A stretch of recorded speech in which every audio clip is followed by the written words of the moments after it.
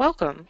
We're starting today with part of Lesson 1, which is specifically Chapter 3 in your biology textbook. So this webinar is going to cover all of the sections in Chapter 3. There's going to be review questions in this session, and they are just here for practice. They're not going to be graded. There are poll questions for you to answer, and those are just for you to participate, just to kind of get your brain going. We need you to participate in all of them, but nobody can actually see your individual answers, not even me. We just see the group's results. So don't hesitate to click which one you think is the right answer as we review. And then at any time that you have questions, you just type them in the question section of your GoToWebinar. And if you are watching this recording later, you'll definitely want to check out our webinar schedule to see if there are any more live webinars for this class.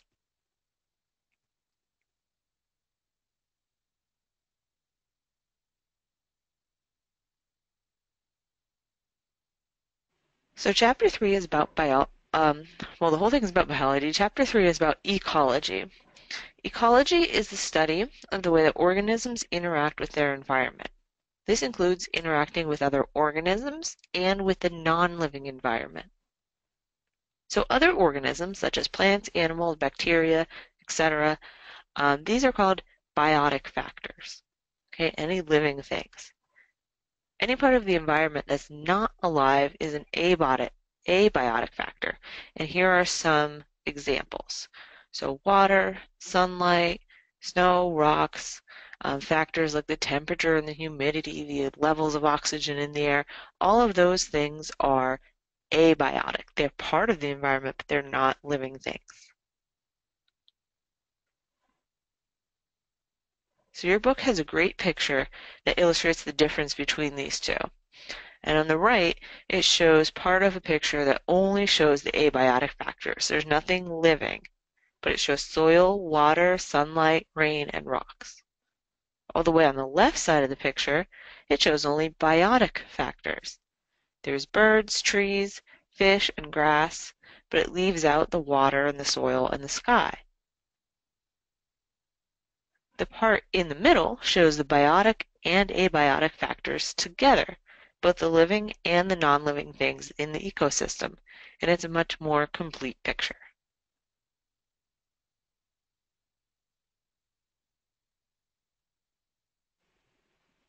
So ecology is all about interaction, and we can study the interaction on different levels of organization.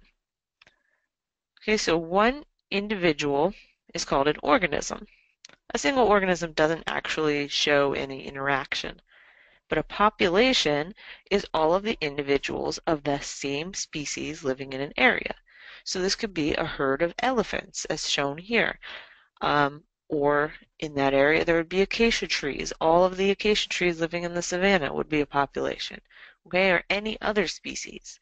It's just one species and all the members of it in that area. And looking at how all the living things interact with each other means looking at the biological community.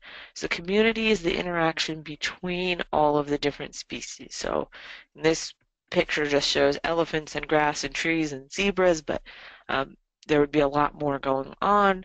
There's all kinds of insects, there's lions, there's different kinds of plants, bacteria that are too small to put in a picture. All of that stuff is part of the community.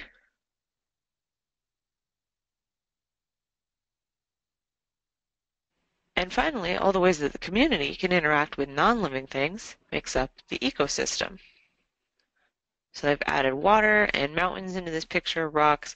All of that is the ecosystem. All of the abiotic factors that we discussed before, plus the community of all the living things, becomes the ecosystem. And then the term biosphere. Biosphere is the term for all of the places where life can live and all of the living things on Earth. The land, the water, the atmosphere are all of the biosphere. And all of these interact with living things. Okay, for example, plants make oxygen for the whole world. Even where there are not plants, there is oxygen to breathe in the atmosphere. There aren't any plants in Antarctica in the winter, but emperor penguins still have plenty of oxygen to breathe. Ocean currents affect the temperatures of entire continents, affecting what type of organisms can live there. And land formations, such as mountains, affect the weather, making different habitats for different living things. How do scientists study ecology? There's 3 different basic methods. By observation, they observe the presence of living organisms, changes in their populations, changes in behaviors, and changes in the ecosystem. This scientist here is making observations about a marsh. By experimentation, so ecologists can set up controlled experiments with small populations to see the effects of different variables. For example, an experiment might be to see if salamanders search for food less when there are fish in their environment than if they're in an environment without fish. And the third method is by modeling. So modeling means putting together existing data to represent a bigger picture, and that bigger picture is used to make conclusions, predictions, and hypotheses about the system. The models in this picture simplifies a stream ecosystem so that scientists consider all of the different parts of it and how one part would affect another. So that's great for scientists, but you might think, why should I care about ecology? What does it matter to me? Well, we need resources to live. Okay, we need food, which is farmed from an ecosystem. We need drinkable water. We need fuel for heat and for other energies such as transportation. We need resources for products, the raw materials for everything that we use and have comes from the environment. And we need clean air that's acceptable for us to breathe. So all of this requires that we maintain the ecosystems around us in a state that continues providing for our needs.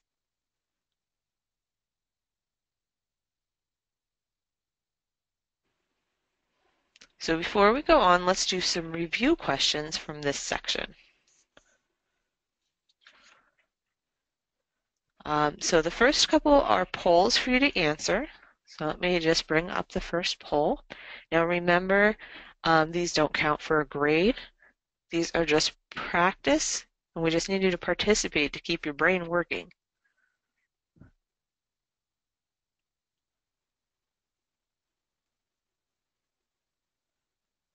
Okay, so our first poll is, which of the following is an abiotic factor? Trees, bacteria, rain, or fish?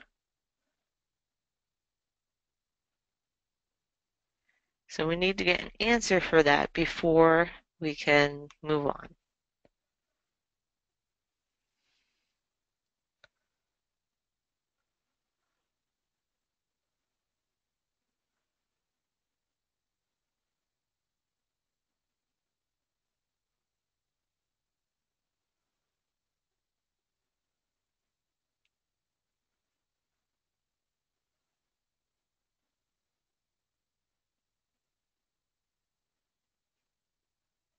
Okay, so I see we got some answers. So 100% of people answered rain, so that's great. So trees are living things, bacteria are living things, fish are living things. The only one that's not is rain, so rain is the abiotic factor. All right, let's see what the next one is. Okay, of these, which of the following are biotic factors? You can choose more than one answer here. So mushroom, pack of wolves, sunshine, oxygen. How many of those are biotic factors?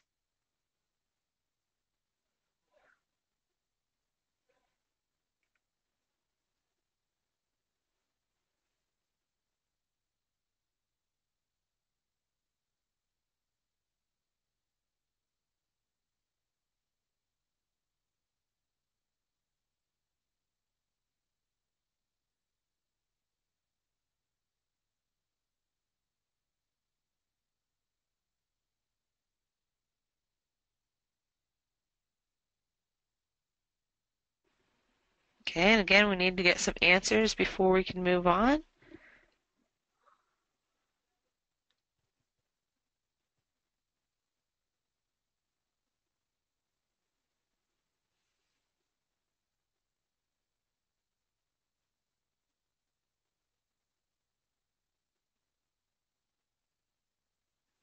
Okay, so I see that 50% of you have answered. I guess that'll be enough. Okay, so for that one, which are biotic factors? Well, that one had two right answers. Mushrooms, those are living things. Those are biotic. Wolves would be biotic. Sunshine and oxygen are part of the ecosystem, but they're not biotic factors.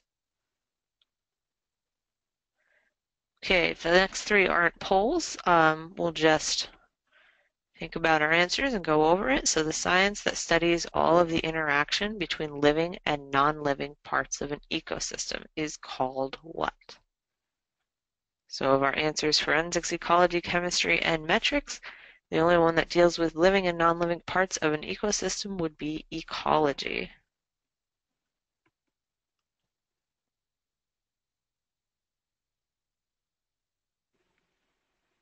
And these next two are also not polls. Just think about what you think is the right answer. Based on what we just talked about, are these correctly defined? So a population is all of the individuals of the same species living in one area, such as all of the white pine trees living in a forest. Okay, so if we think about that one, we go back to population. Our example was when we were talking about the elephants on the savannah, the whole herd of elephants is the population. So same thing here, all of the white pine trees in a forest. It's all the individuals living in an area. So population is correct. Community, all of the different species that live in an area, including all of the plants, animals, fungi, and one single-celled organisms. So that is also correct. Okay, and then we've got two more definitions. How about an ecosystem? All of the non-living things in an area, such as rocks, water, and air, but does not include living things. And a biosphere is an ecosystem in the ocean. Okay, so hopefully you're noticing some of this doesn't sound right. So let's see what we can do to fix these. So an ecosystem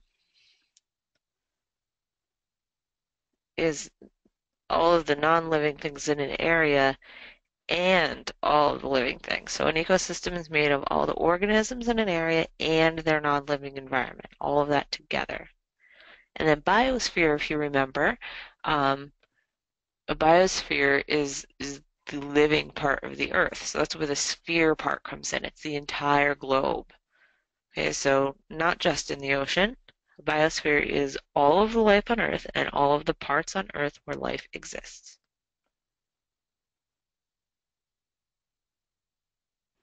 Okay, so I hope you did well on those, even though they weren't polls. And we're going to move on to lesson 3.2. We're going to talk about the flow of energy in the ecosystem. So all energy on Earth starts with the sun. And there's a little asterisk there because that's to remind us that there is one exception to this rule, which we'll talk about in a few minutes. But in general, energy on Earth starts with the sun. So what happens? Plants take the sun's energy, and they go through photosynthesis and store it in chemicals inside the plant. Then animals and bacteria and fungus eat the plants, and they gain the energy from them. Then those animals, bacteria, and fungi might be eaten by other animals or bacteria and fungi, which gain energy from them. And we could also use that energy in other ways, like burning wood, fossil fuels, burning biodiesel, would be ways to use the energy once stored by plants. Okay, so the energy starts with the sun, it's produced by plants, and it moves up the food chain to other organisms. So plants use the sunlight to create their own food, and this makes them what we call autotrophs. All other organisms have to eat another organism to get energy. So the word for that is heterotrophs. So you have autotrophs, which are things that create the food from stuff that isn't food. Okay, so they have sunlight and they're going to go through this process and make it into food. Heterotrophs have to actually consume other organisms as food. And another way that we can classify these same ideas based on how they get their energy is to call them producers and consumers. So plants are called the primary producers because they produce the energy for the rest of the community. Again, they don't start with food. They start with sunlight and inorganic molecules, and they use that to create food.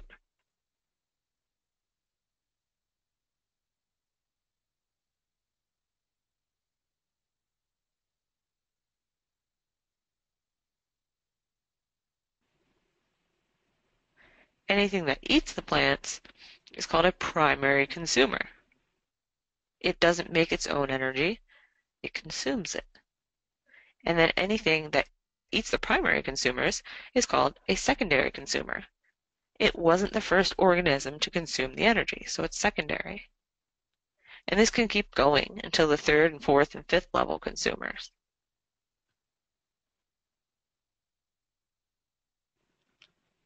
And there's different types of consumers. You may already be familiar with these words: herbivores, carnivores, scavengers. And we also want to talk about decomposers, which grow on organic matter and use the chemicals to break it down and get nutrition. So fungus are decomposers and some bacteria are decomposers. So an example would be these mushrooms growing on a log. They're going to break down the wood that the log is made up of to get their nutrition. And detritivores are organisms that break down very small pieces of organic matter into even simpler forms. So earthworms, snails, shrimps, those are detritivores.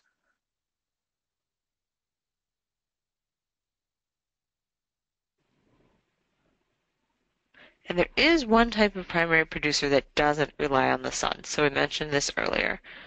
There are some bacteria that use a process called chemosynthesis to take energy from chemicals and store that energy. They live near hot thermal vents deep in the ocean and use the inorganic chemicals around them to make molecules that store energy. So instead of sunlight, their fuel is these inorganic chemicals. And they are the basis of their own food chain with primary consumers that eat them. So you can see in the picture, the bacteria live inside of these tubes, but then there's several other organisms that live in the area. Okay, the tubes themselves are other organisms. So all of these are part of this ecosystem that's all fueled by the chemosynthesis.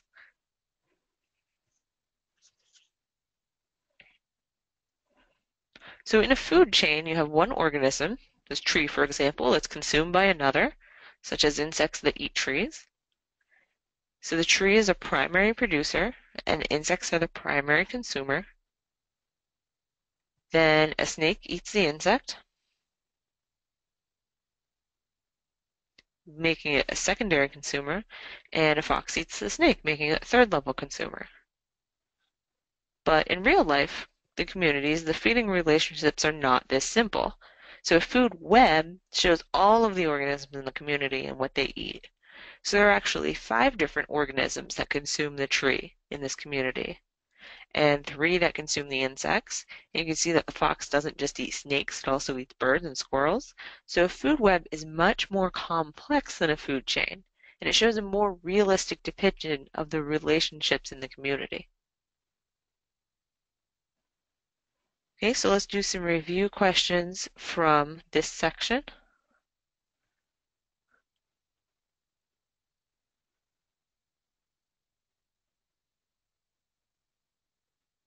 Okay, so here's our first poll for this section. Plants are what?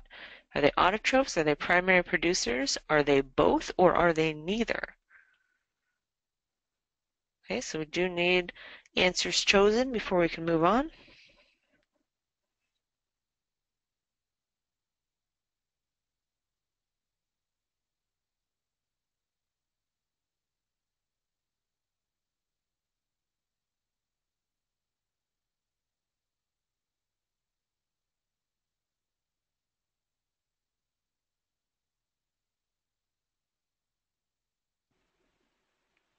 Okay, thank you to those of you that voted.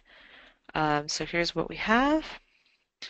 Plants are both autotrophs and primary producers. So remember, autotrophs just means they're making food that has never been food before. It came right from the sunlight. And they're primary producers because of the same thing. They are the ones making the food and they're producing it for the whole community. All right, and one more poll for this section. Wait, let me bring the poll up. There we go. So if a rabbit eats grass and a hawk eats the rabbit, the hawk is what? A primary consumer, a secondary consumer, a primary producer, or a secondary producer?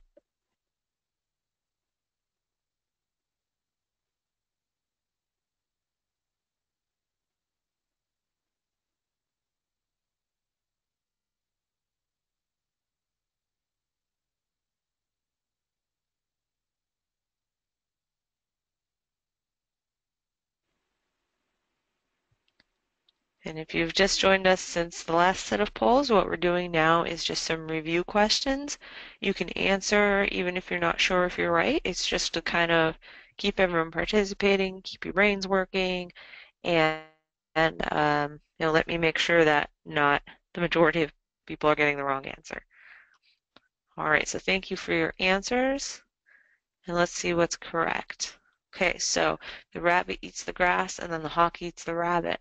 That makes the hawk a secondary consumer. So why? The grass was a producer, the rabbit was the first thing that ate it, so it's the primary consumer, and the hawk is the secondary consumer. Okay, so also worth pointing out that this answer was one I made up. Secondary producer isn't a thing. There's really only one producer in any food web or food chain, and it's going to be your primary producers. Okay, but that's okay. These questions don't count for anything. They're just review. But good idea to go over them, make sure you know the right answers, because you may be seeing similar things on your test. So now that we understand what producers and consumers are, we're just going to look at the flow of the energy through the ecosystem and um, some numbers involved with that. So the amount of energy stored in the plant is the total energy available in the plant. And then when another organism meets the plant, a lot of that energy is used or wasted, not stored.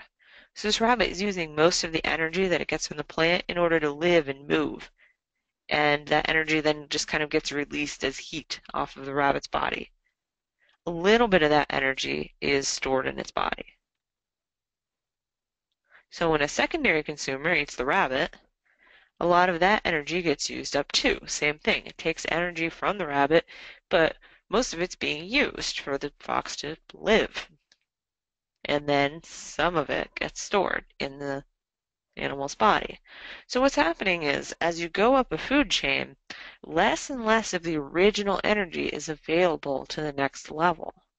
So the plant used a lot of the energy to grow and build leaves and flowers. The rabbit got what energy it could from the plant, but then it used up most of that.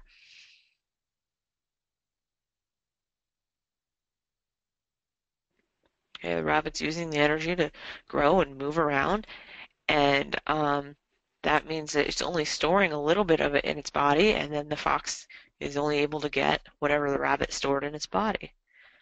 So in fact, only about 10% of the energy gets passed on to the next level. So we show this in what we call a pyramid of energy.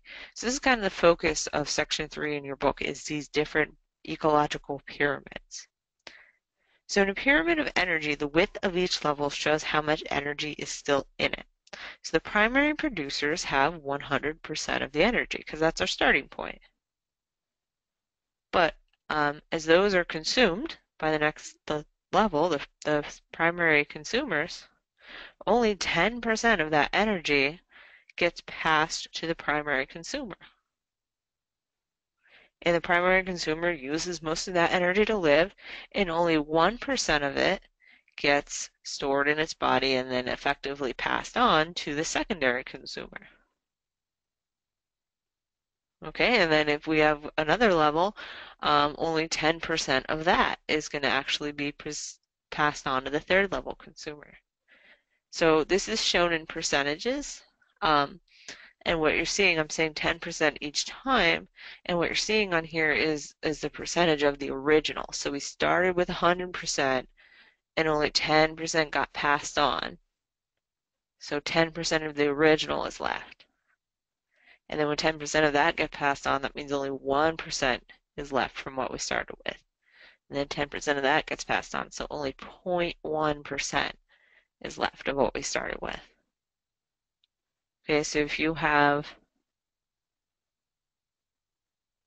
grass and then you have rabbits that eat the grass, and you have snakes that eat the rabbits, and you have hawks that eat the snakes, the hawk is only ever going to get 0.1% of the original energy that was stored in the grass.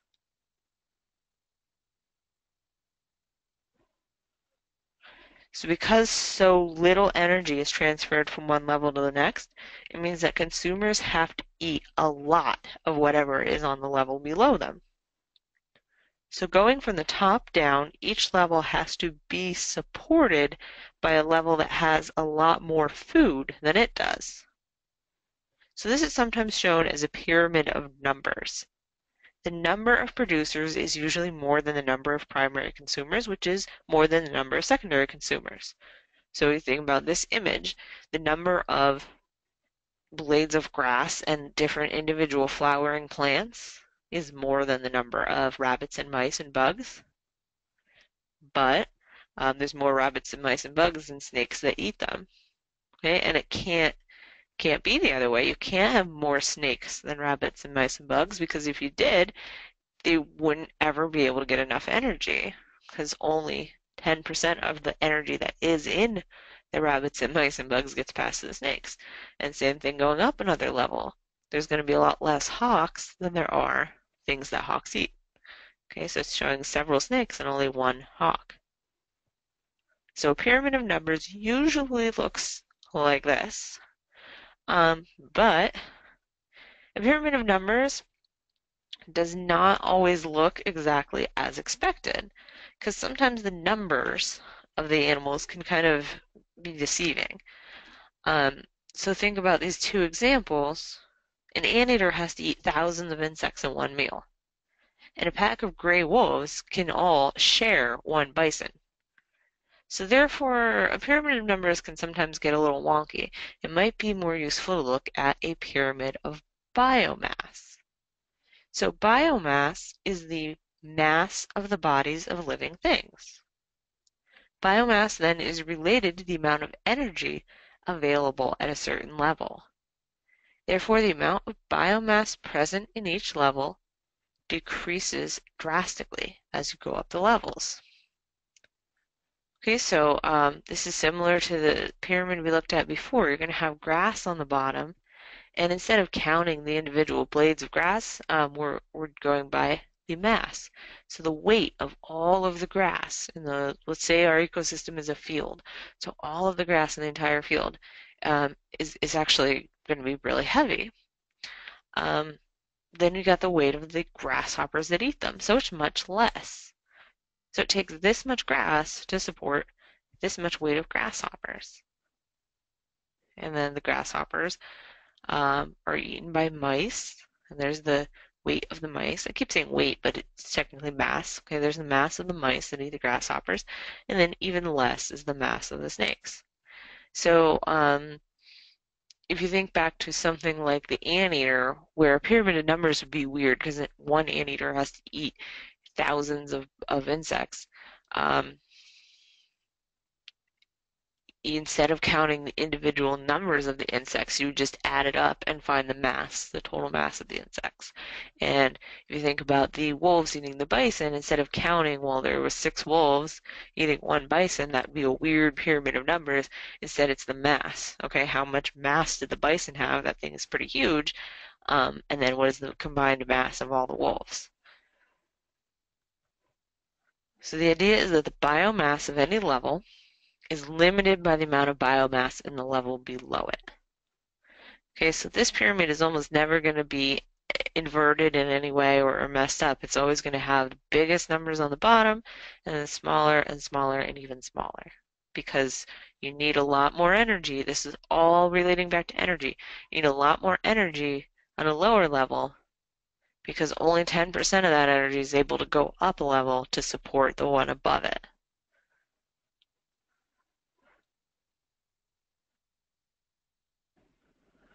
All right, so this is kind of a tough concept, so let's just do 2 more review questions to go over that. Okay, so first question, true or false? Energy flows in equal amounts from producers to consumers and then down from consumers to producers. Okay, so are those equal or not?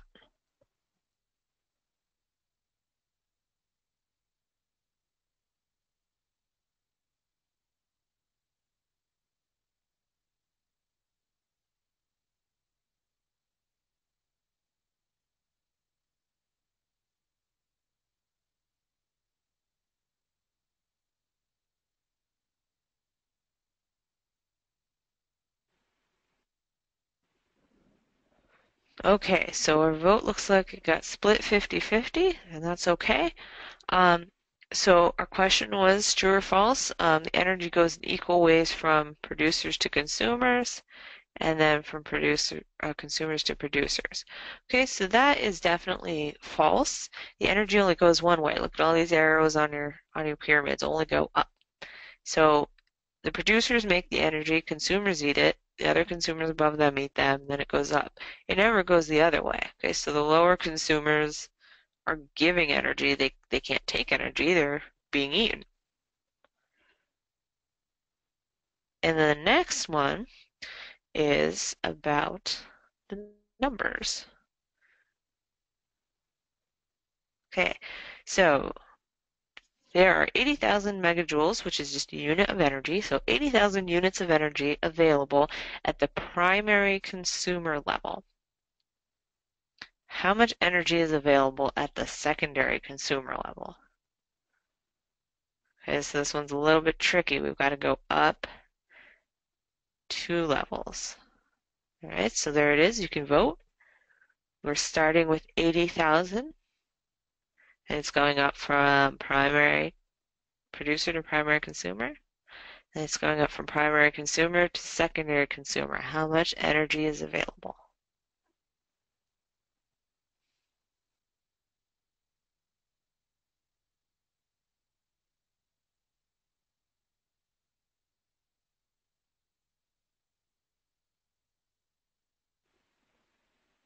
And if you don't know, I can maybe help you narrow it down. It's not going to be more energy, okay, because you got producers eaten by consumers, they're losing a lot of energy. They're eaten by the next level, they're losing a lot of energy. So it's going to be something less than 80,000.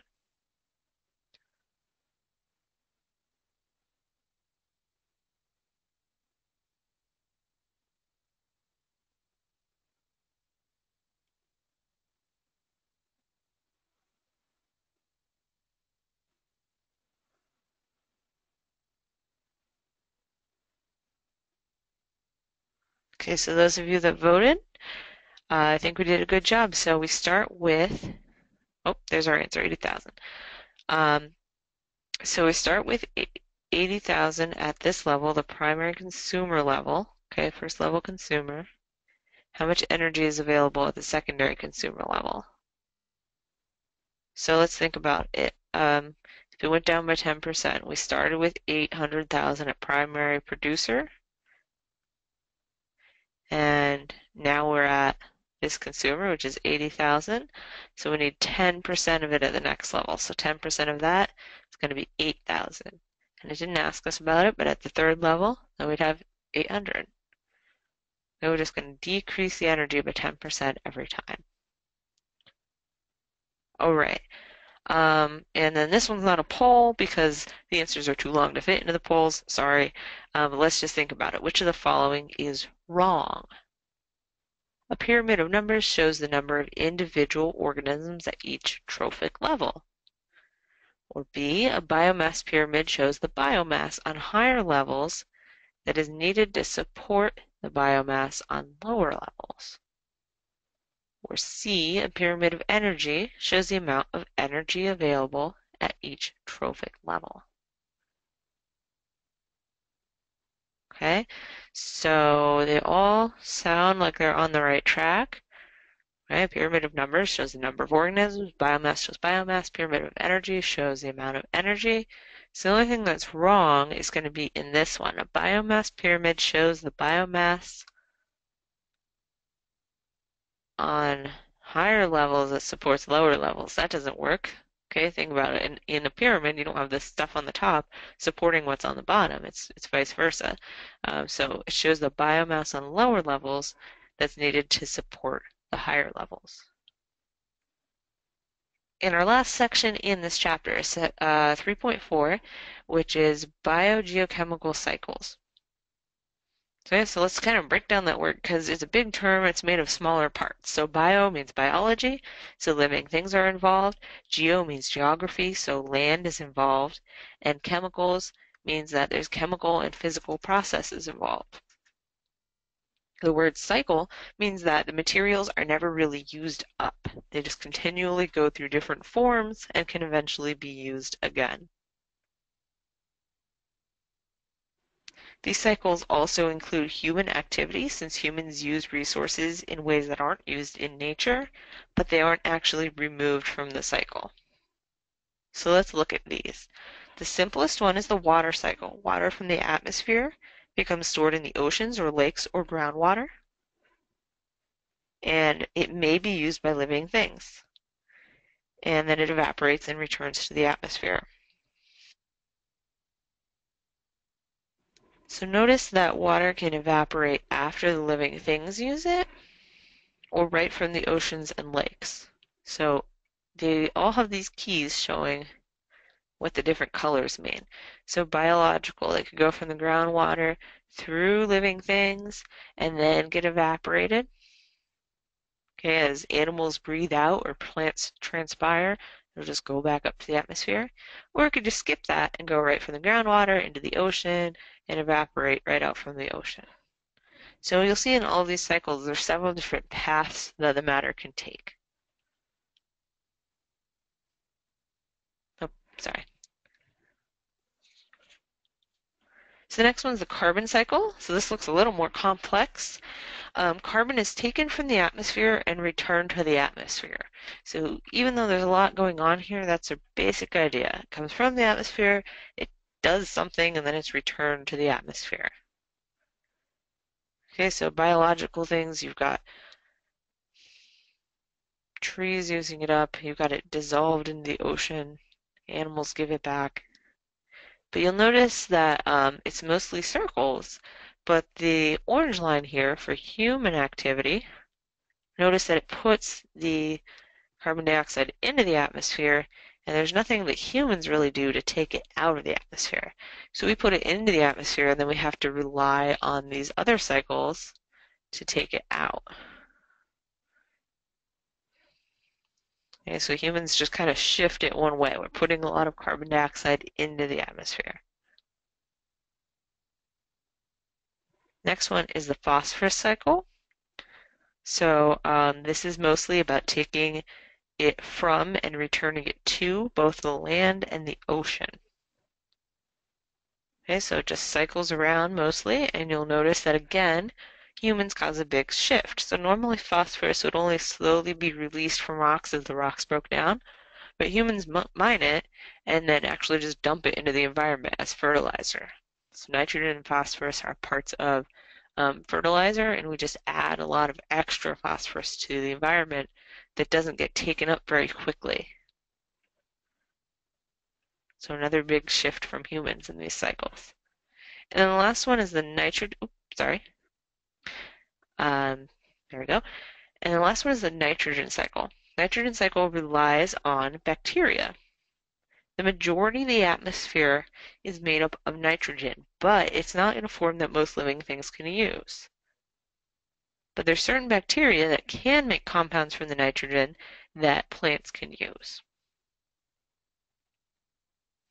Okay, so you see the bacteria shown as part of the biological part of this cycle. Comes from the atmosphere into the bacteria and then can be used by all the other living things. There we go. That's what the bacteria do. Change nitrogen into a form that can be used by living organisms. And then this section talks about nutrient limitation. Nutrient limitation is the idea that an ecosystem needs all of the essential nutrients to thrive, and whichever one there is the least of will set a limit. It limits the primary productivity of the ecosystem. So here's an example. Plants get plenty of carbon dioxide, which gives them carbon. You get plenty of other nutrients from other sources, but the soil only has a certain amount of phosphorus. The amount of phosphorus in the soil sets a limit for the number of plants that can grow in that soil at one time. So plants will just keep growing, new plants filling in all the spaces until all the phosphorus is used up. So this image here shows a potato plant that's growing without enough phosphorus and it's making it turn purple. So if you try to grow more plants in the same soil, they might not even grow at all because there's just not enough phosphorus there for them. So in this case, phosphorus has set the limit for how much primary productivity can happen in that ecosystem.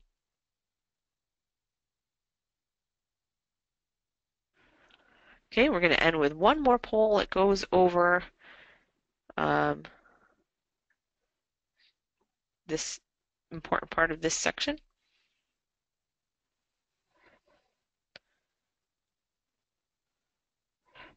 So, last poll, true or false? Biogeochemical cycles pass elements through the ecosystem without destroying them so that they are used again.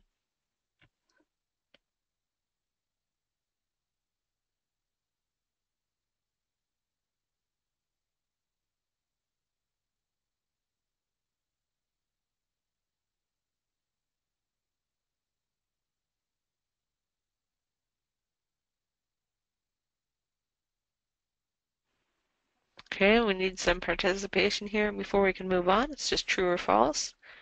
Think about what it's called, a biogeochemical cycle. So if it's a cycle, that means the materials have to just go through over and over again.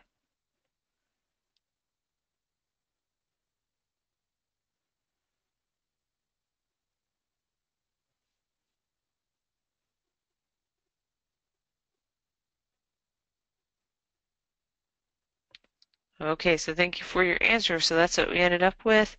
That is true. The biogeochemical cycles pass elements through the ecosystem without destroying them, so they can be used again. So sometimes we have shifts in these cycles where they're going to get changed into different forms, or they're released into different places, but they're still part of the cycle, and it may take a long time, but they can be used again. So that's all we have for now. I'm going to hang around if you want to ask any questions. Just type them in the question area. If you do have any more questions that you want to ask later, or if you're watching this recording later and you want to ask questions, here's the two best ways to get in contact with an instructor.